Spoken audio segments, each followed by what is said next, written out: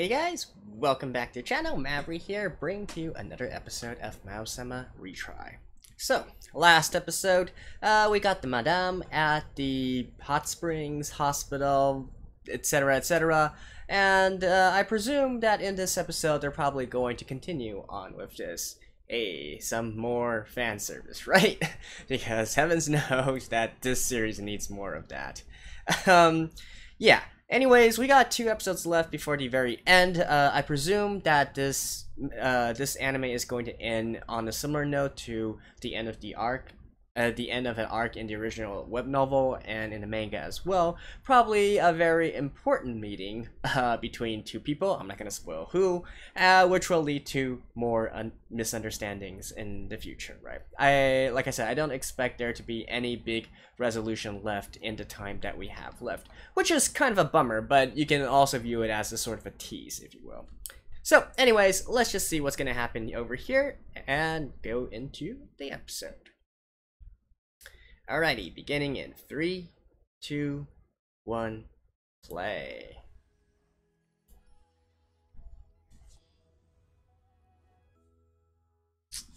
I really don't know why they chose to adapt this into an anime. Wait, what? What?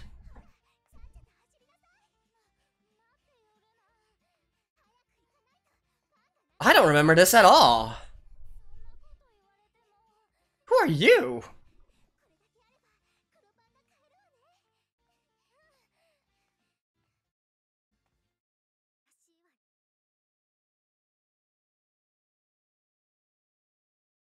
What?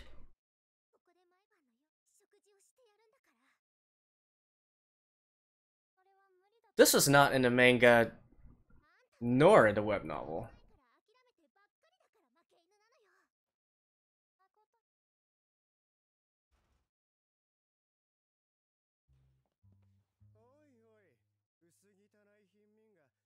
Hmm.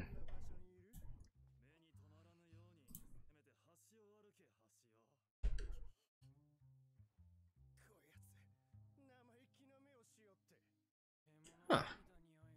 So Luna wasn't a holy maiden since she was young. Hmm.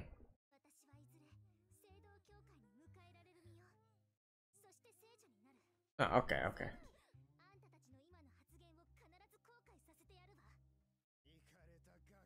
The nobles.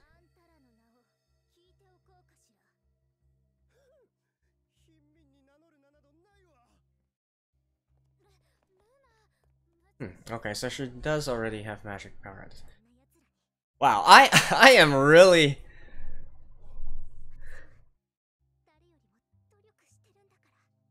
I wonder if this is anime original, because the web novel doesn't really go on for far longer than this. Wow, I'm actually kind of impressed. Okay, let's skip this real quick. I want to see what happens next.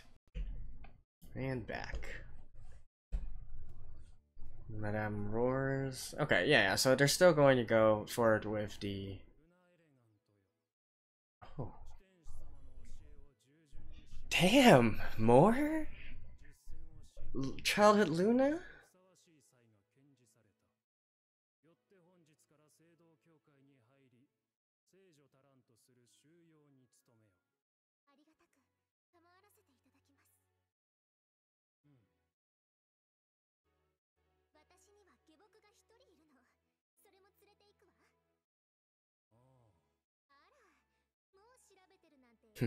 She was this haughty since she was young.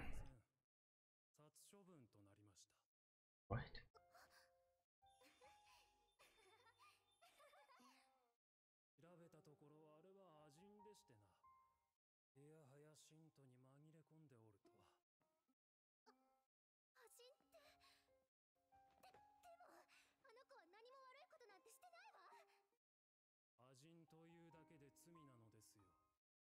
Huh. I do know that she feels sympathy for demi-humans. Because her territory, she felt sorry for the rabbit people.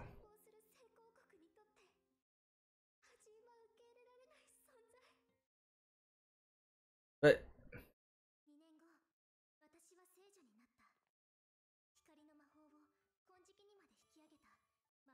if that really is your, like, long friend, aren't you supposed to be a little bit more sad?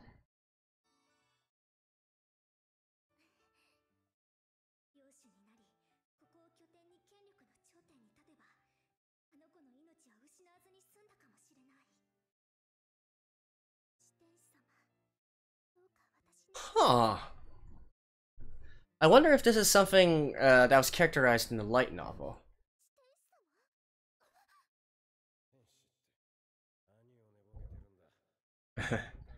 Okay, present day.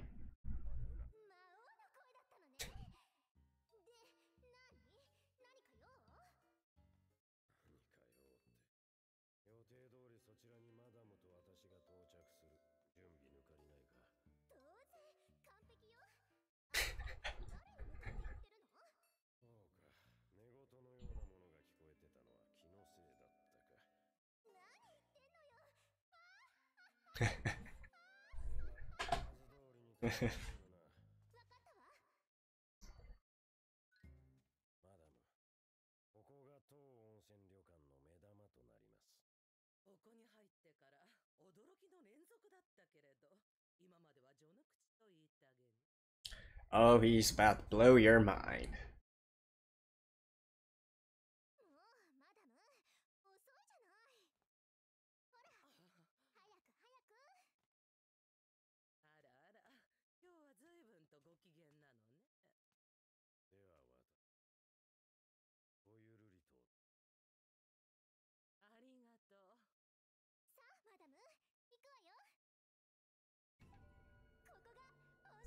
Like I said, the fan service episode.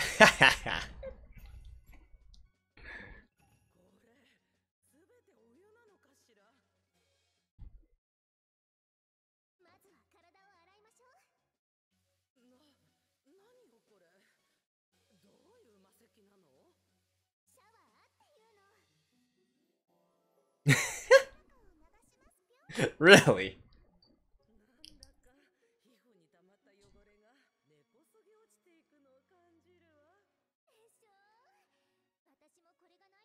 You know, I feel like even in modern day, this would be extravagantly luxurious.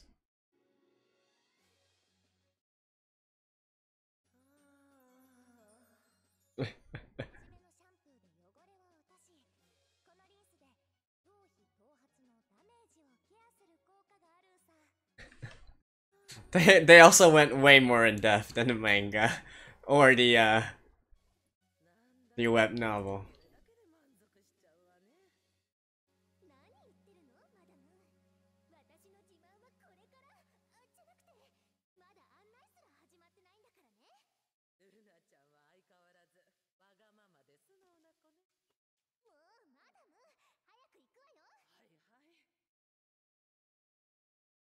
Okay.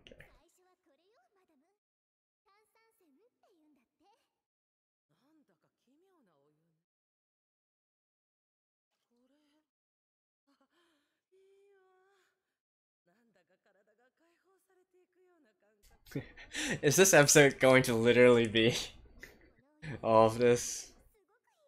Like, out of all the things they chose to adapt, of course. Of course they're going to 100%, even 150% adapt this part.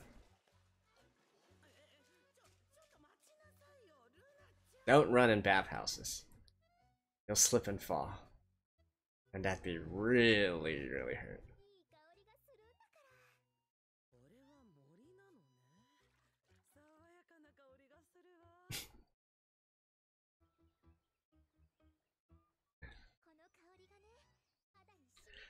Like I said, out of all the things to adapt, they faithfully adapt this part.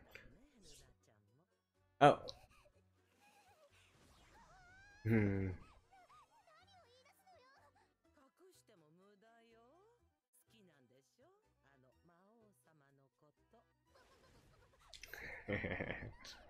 Super Sundere Luna-chan.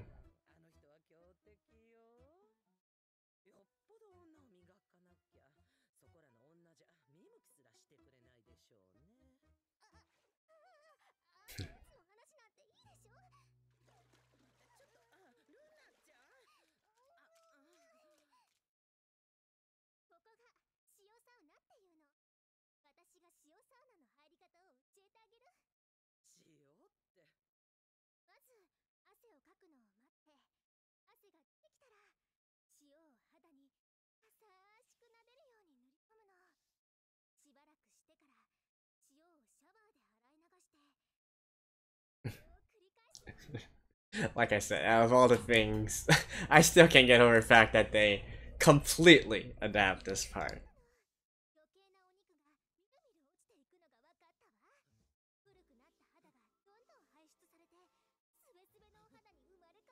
Sort of like foiling.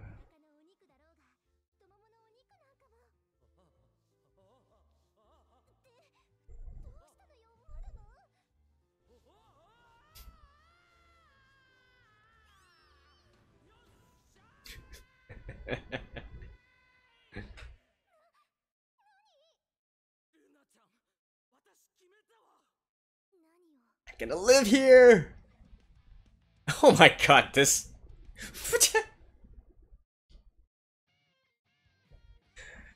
Oh my god!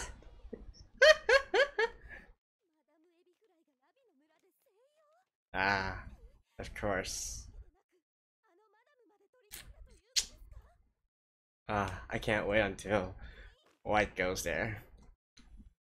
That's actually one of my favorite parts of the manga as well.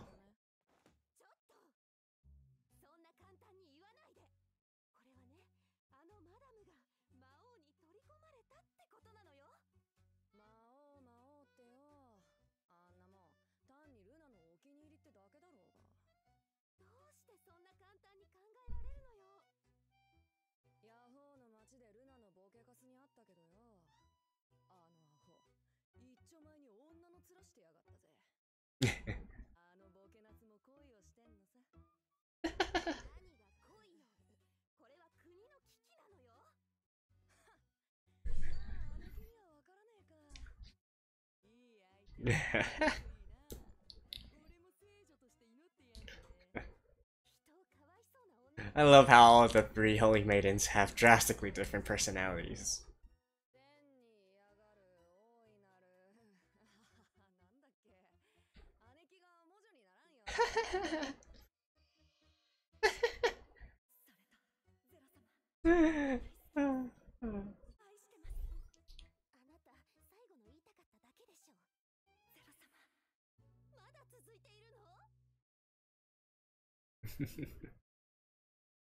I love this series.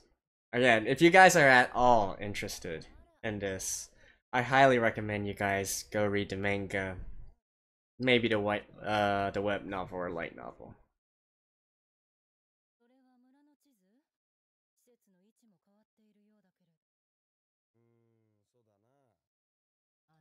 Like the manga characters look like 100 times better than anything that's shown here.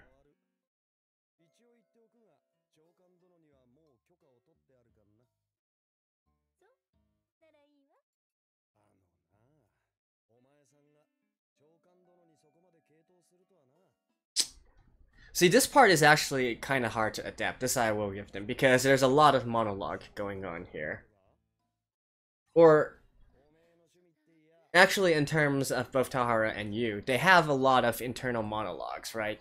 Because they're viewing this situation, they're viewing each other and the Mao as different from their own memories, but they don't say it out loud.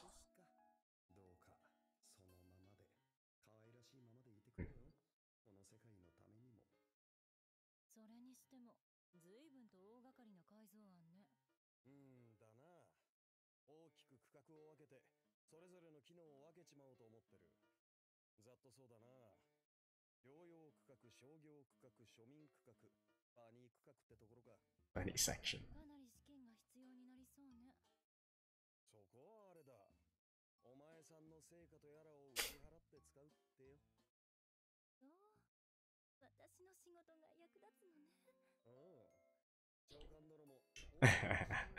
um,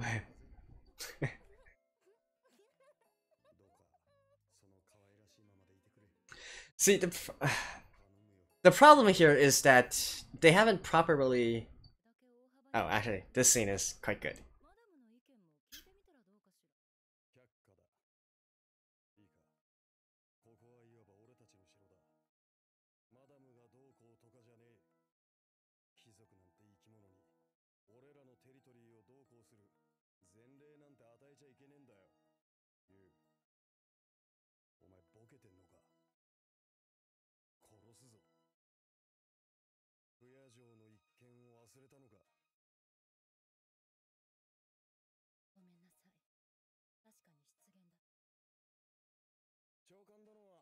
Hmm. I feel like it didn't have the same kind of impact, but oh well.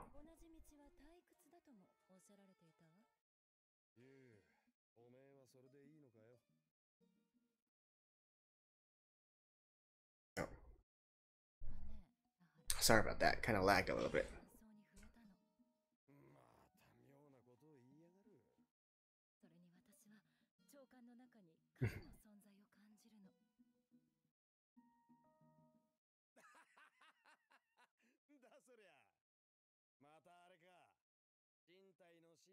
She's not wrong, you know, because inside Kunai is literally their creators. They're literally meeting their creators.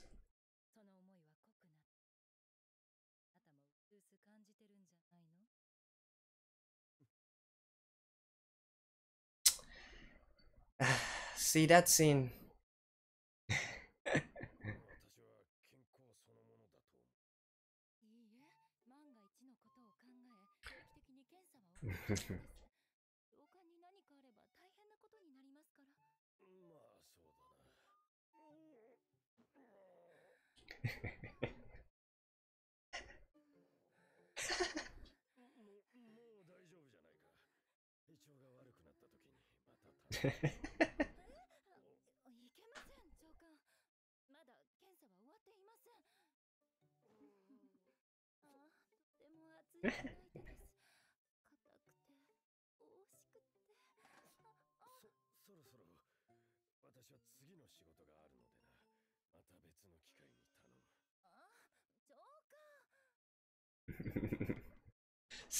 See, the problem here is they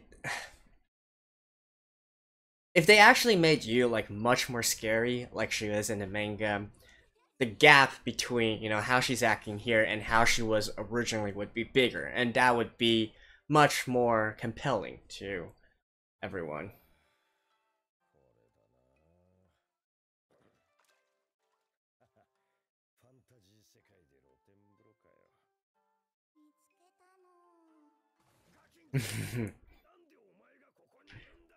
Hi, Tron.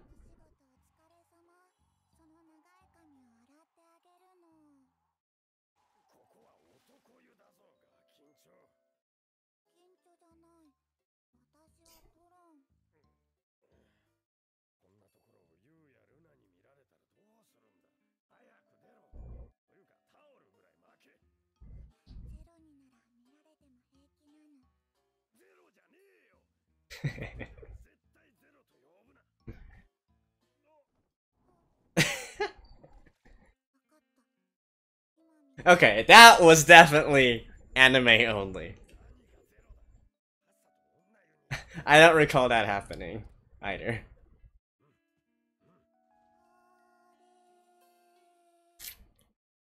And where's the conversation between him and Madame?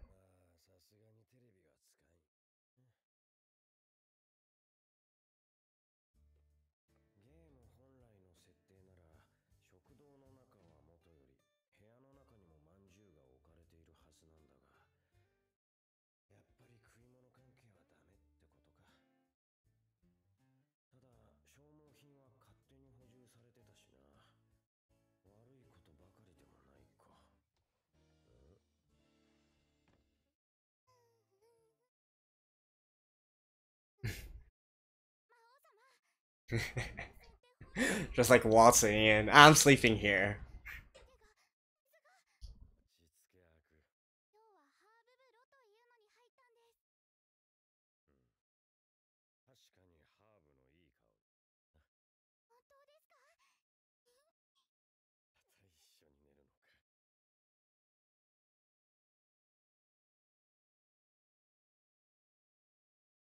Luna! Yep.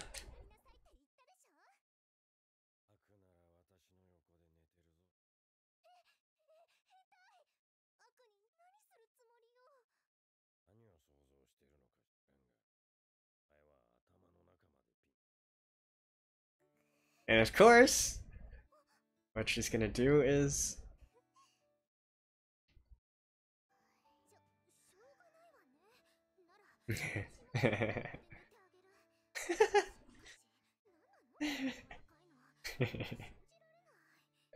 And I do believe it's not over yet.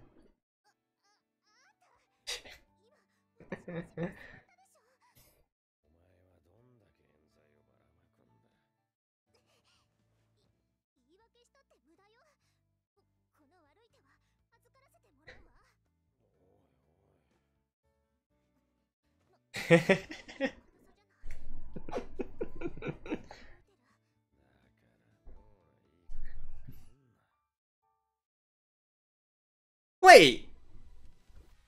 There's still one more! Dang it. Okay, never mind. But still, some interesting things happened this episode, so let's talk a little bit about that. Let me see up this real quick, I'll see you guys in a second. Okay, so let's get down into it, right? Like I said, quite a few things happen in this episode.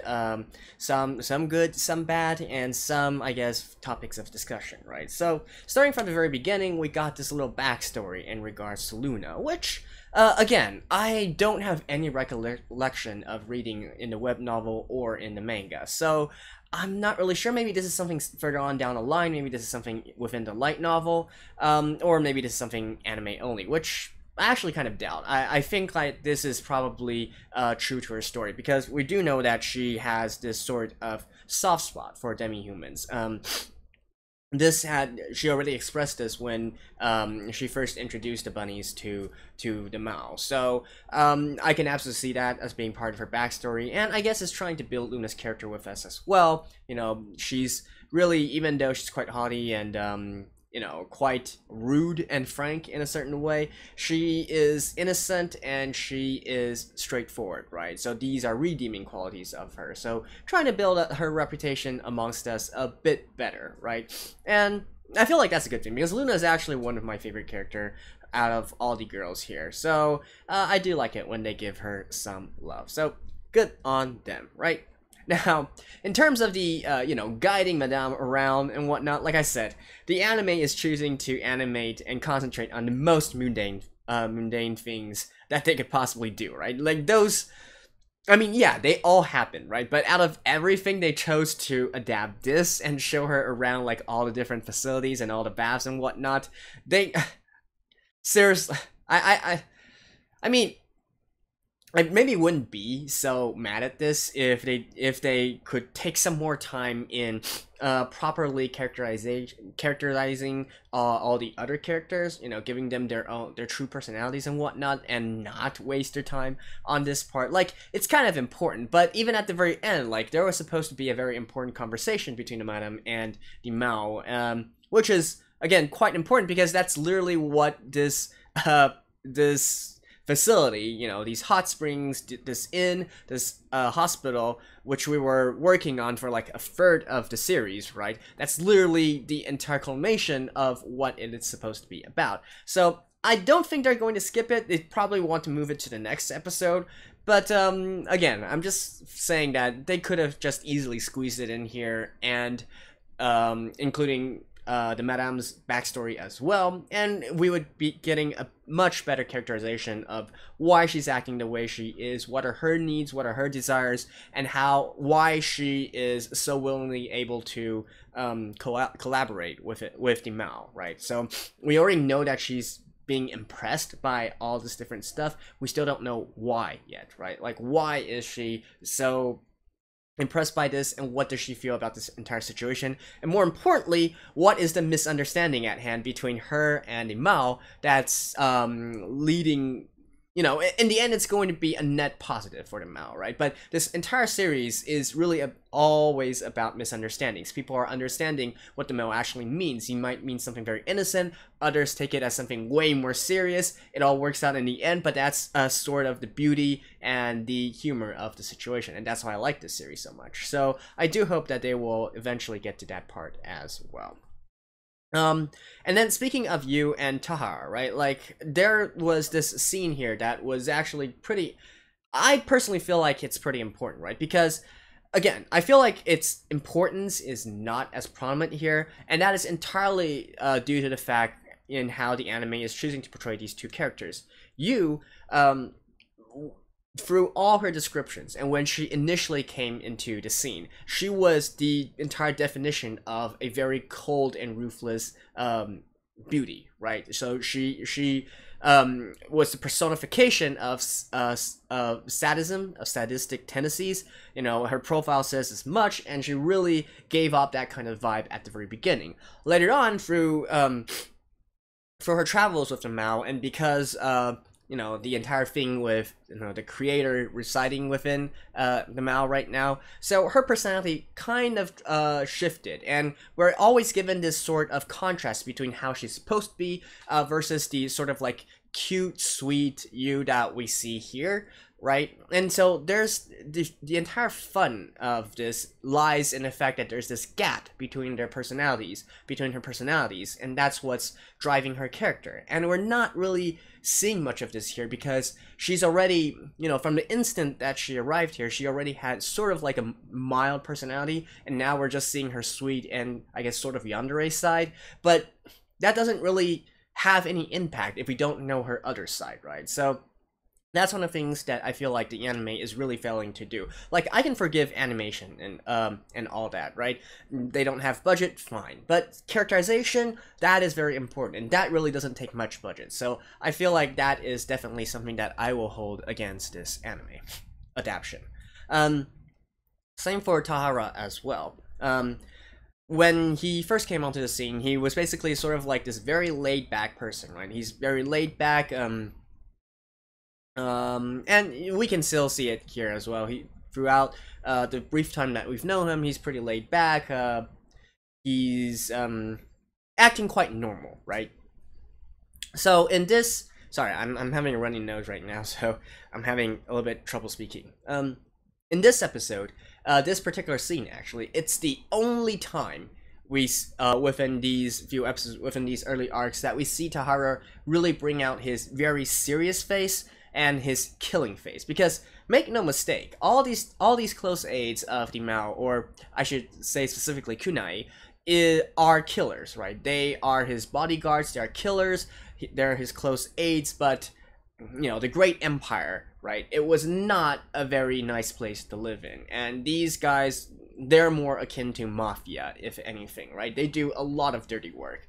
And so the thing here is, the contrast that we see is how he's normally so laid back, and you know, he's basically just like your favorite uncle or maybe older brother or something. But then in these specific situations, he turns into a complete cold-blooded killer, right? And that was what was supposed to happen in this scene as well. He reverted back to his you know, his killer tendencies. When he was saying that, "I'm going to kill you, Yuu," he was being very serious here. But I feel like in this adaptation, they just sort of like brushed it off a little bit. And so that failed to give the gravity of the situation and the gravity of this character to us. So again, I feel like that's a little bit, that is again something that I will hold against him. So seriously, if you guys want to take a look at this scene, go read the manga. The manga portrayed this scene much better. And also, you know, all the characterizations in general, they do a much better job of letting us see the gaps between their personalities here. So yeah, and at the very end, we got to see, what is it?